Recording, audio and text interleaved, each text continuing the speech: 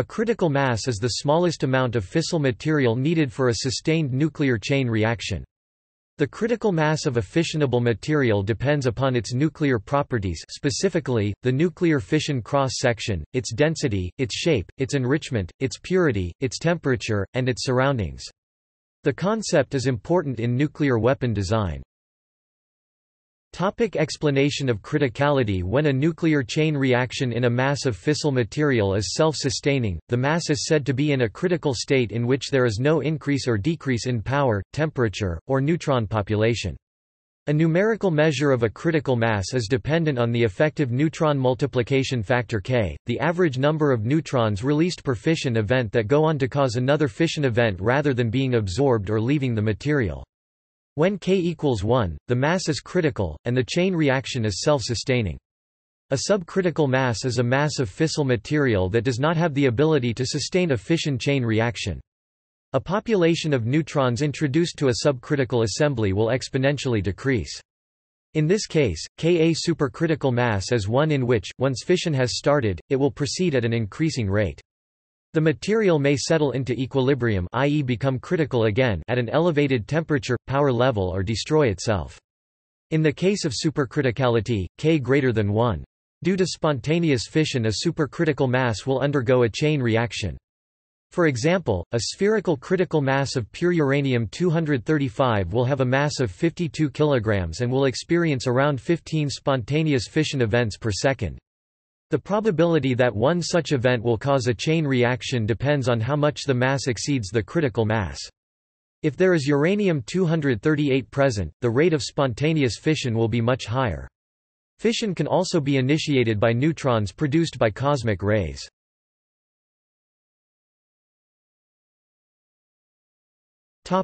Changing the point of criticality.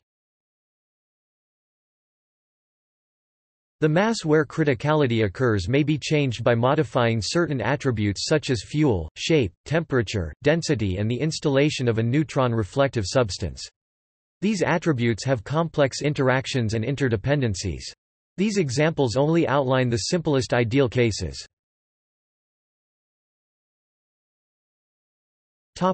Varying the amount of fuel. It is possible for a fuel assembly to be critical at near zero power. If the perfect quantity of fuel were added to a slightly subcritical mass to create an exactly critical mass, fission would be self-sustaining for only one neutron generation. Fuel consumption then makes the assembly subcritical again. If the perfect quantity of fuel were added to a slightly subcritical mass, to create a barely supercritical mass, the temperature of the assembly would increase to an initial maximum, for example, 1 K above the ambient temperature, and then decrease back to the ambient temperature after a period of time, because fuel consumed during fission brings the assembly back to subcriticality once again.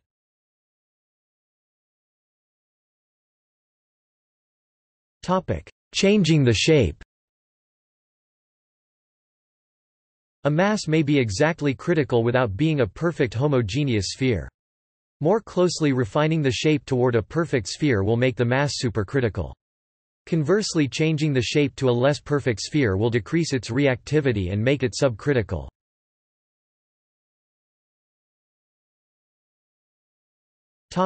Changing the temperature. A mass may be exactly critical at a particular temperature. Fission and absorption cross-sections increase as the relative neutron velocity decreases. As fuel temperature increases, neutrons of a given energy appear faster and thus fission-absorption is less likely. This is not unrelated to Doppler broadening of the 238U resonances but is common to all fuels, absorbers, configurations, neglecting the very important resonances. The total neutron cross-section of every material exhibits an inverse relationship with relative neutron velocity. Hot fuel is always less reactive than cold fuel. Over/under moderation in LWR is a different topic. Thermal expansion associated with temperature increase also contributes a negative coefficient of reactivity since fuel atoms are moving farther apart. A mass that is exactly critical at room temperature would be subcritical in an environment anywhere above room temperature due to thermal expansion alone.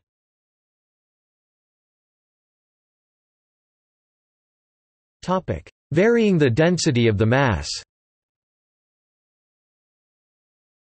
The higher the density, the lower the critical mass. The density of a material at a constant temperature can be changed by varying the pressure or tension or by changing crystal structure. See allotropes of plutonium. An ideal mass will become subcritical if allowed to expand, or conversely the same mass will become supercritical if compressed. Changing the temperature may also change the density, however, the effect on critical mass is then complicated by temperature effects, see changing the temperature, and by whether the material expands or contracts with increased temperature. Assuming the material expands with temperature, enriched uranium-235 at room temperature for example, at an exactly critical state, it will become subcritical if warmed to lower density or become supercritical if cooled to higher density. Such a material is said to have a negative temperature coefficient of reactivity to indicate that its reactivity decreases when its temperature increases. Using such a material as fuel means fission decreases as the fuel temperature increases.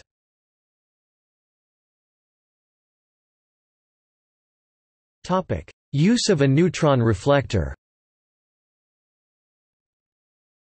Surrounding a spherical critical mass with a neutron reflector further reduces the mass needed for criticality. A common material for a neutron reflector is beryllium metal. This reduces the number of neutrons which escape the fissile material, resulting in increased reactivity.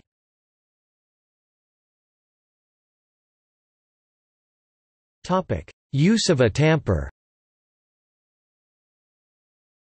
In a bomb, a dense shell of material surrounding the fissile core will contain, via inertia, the expanding fissioning material. This increases the efficiency. A tamper also tends to act as a neutron reflector. Because a bomb relies on fast neutrons, not ones moderated by reflection with light elements, as in a reactor, because the neutrons reflected by a tamper are slowed by their collisions with the tamper nuclei, and because it takes time for the reflected neutrons to return to the fissile core, they take rather longer to be absorbed by a fissile nucleus. But they do contribute to the reaction, and can decrease the critical mass by a factor of 4. Also, if the tamper is e.g. depleted uranium, it can fission due to the high-energy neutrons generated by the primary explosion. This can greatly increase yield, especially if even more neutrons are generated by fusing hydrogen isotopes, in a so-called boosted configuration.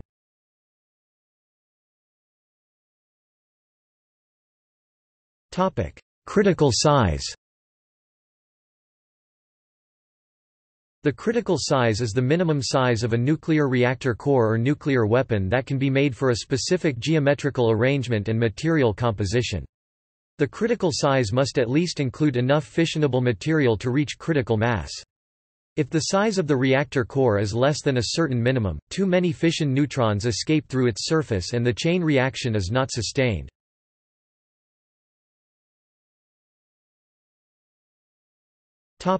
Critical mass of a bare sphere. The shape with minimal critical mass and the smallest physical dimensions is a sphere. Bare sphere critical masses at normal density of some actinides are listed in the following table. The critical mass for lower-grade uranium depends strongly on the grade, with 20% 235 U it is over 400 kg, with 15% 235 U, it is well over 600 kg. The critical mass is inversely proportional to the square of the density. If the density is 1% more and the mass 2% less, then the volume is 3% less and the diameter 1% less. The probability for a neutron per centimeter traveled to hit a nucleus is proportional to the density. It follows that 1% greater density means that the distance traveled before leaving the system is 1% less. This is something that must be taken into consideration when attempting more precise estimates of critical masses of plutonium isotopes than the approximate values given above, because plutonium metal has a large number of different crystal phases which can have widely varying densities. Note that not all neutrons contribute to the chain reaction. Some escape and others undergo radiative capture. Let Q denote the probability that a given neutron induces fission in a nucleus. Let us consider only prompt neutrons, and let nu denote the number of prompt neutrons generated in a nuclear fission. For example, nu approximately equals 2.5 for uranium-235. Then, criticality occurs when nu q equals 1. The dependence of this upon geometry, mass, and density appears through the factor q. Given a total interaction cross-section sigma, typically measured in barns, the mean free path of a prompt neutron is -1 equals n sigma. Display style L caret -1 equals n sigma, where n is the nuclear number density. Most interactions are scattering events, so that a given neutron obeys a random walk until it either escapes from the medium or causes a fission reaction. So long as other loss mechanisms are not significant, then, the radius of a spherical critical mass is rather roughly given by the product of the mean free path L and the square root of 1 plus the number of scattering events per fission event, call this S, since the net distance traveled in a random walk is proportional to the square root of the number of steps r c s s n sigma. Display style r underscore c simic l sqrt s simic frac sqrt s n sigma. Note again, however, that this is only a rough estimate. In terms of the total mass m, the nuclear mass m, the density ρ, and a fudge factor f which takes into account geometrical and other effects, criticality corresponds to 1 equals f sigma m s ρ 2 3 m 1 3. Display style 1 equals frac f sigma m sqrt s ρ caret 2/3 m caret 1/3, which clearly recovers the aforementioned result that critical mass depends inversely on the square of the density. Alternatively, one may restate this more succinctly in terms of the areal density of mass, sigma 1 equals f sigma m s sigma.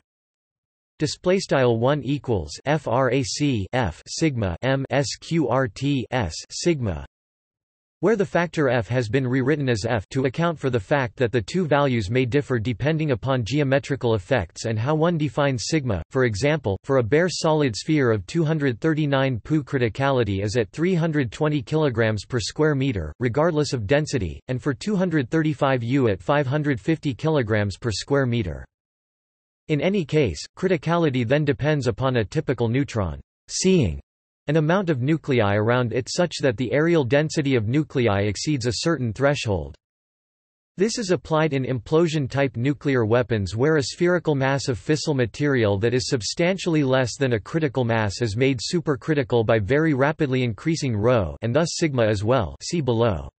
Indeed, sophisticated nuclear weapons programs can make a functional device from less material than more primitive weapons programs require.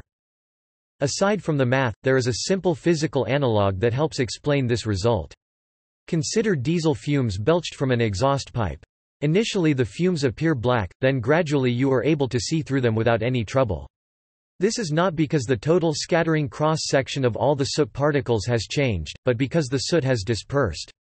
If we consider a transparent cube of length L on a side, filled with soot, then the optical depth of this medium is inversely proportional to the square of L, and therefore proportional to the areal density of soot particles. We can make it easier to see through the imaginary cube just by making the cube larger. Several uncertainties contribute to the determination of a precise value for critical masses, including 1. Detailed knowledge of fission cross-sections, 2. Calculation of geometric effects. This latter problem provided significant motivation for the development of the Monte Carlo method in computational physics by Nicholas Metropolis and Stanislaw Ulam. In fact, even for a homogeneous solid sphere, the exact calculation is by no means trivial. Finally, note that the calculation can also be performed by assuming a continuum approximation for the neutron transport. This reduces it to a diffusion problem. However, as the typical linear dimensions are not significantly larger than the mean free path, such an approximation is only marginally applicable. Finally, note that for some idealized geometries, the critical mass might formally be infinite, and other parameters are used to describe criticality. For example, consider an infinite sheet of fissionable material. For any finite thickness, this corresponds to an infinite mass. However, criticality is only achieved once the thickness of this slab exceeds a critical value.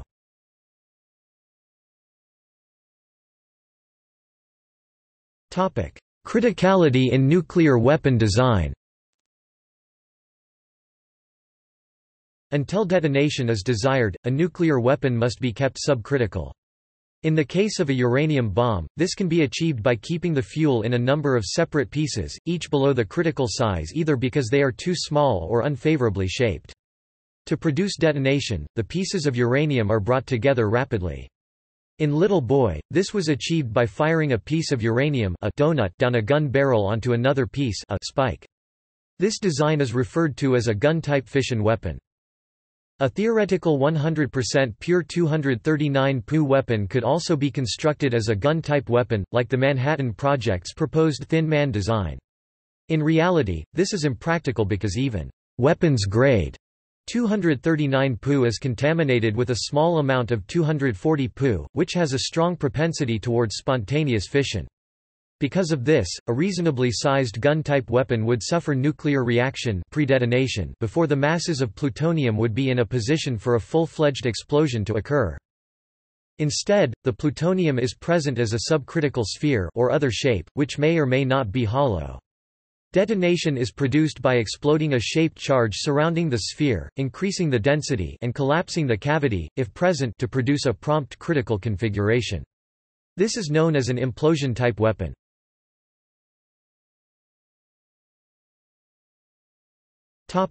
Prompt criticality. The event of fission must release, on the average, more than one free neutron of the desired energy level in order to sustain a chain reaction, and each must find other nuclei and cause them to fission. Most of the neutrons released from a fission event come immediately from that event, but a fraction of them come later, when the fission products decay, which may be on the average from microseconds to minutes later. This is fortunate for atomic power generation, for without this delay, going critical would always be an immediately catastrophic event, as it is in a nuclear bomb where upwards of 80 generations of chain reaction occur in less than a microsecond, far too fast for man, or even machine, to react. Physicists recognize 2 points in the gradual increase of neutron flux which are significant: critical, where the chain reaction becomes self-sustaining thanks to the contributions of both kinds of neutron generation, and prompt critical, where the immediate prompt neutrons alone will sustain the reaction without need for the decay neutrons. Nuclear power plants operate between these 2 points of reactivity, while above the prompt critical point is the domain of nuclear weapons and some nuclear power accidents, such as the Chernobyl disaster. A convenient unit for the measurement of the reactivity is that suggested by Louis Slotin, that of the dollar and cents.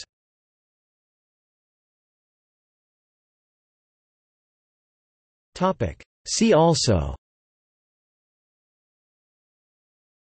Criticality accident, nuclear criticality safety, geometric and material buckling.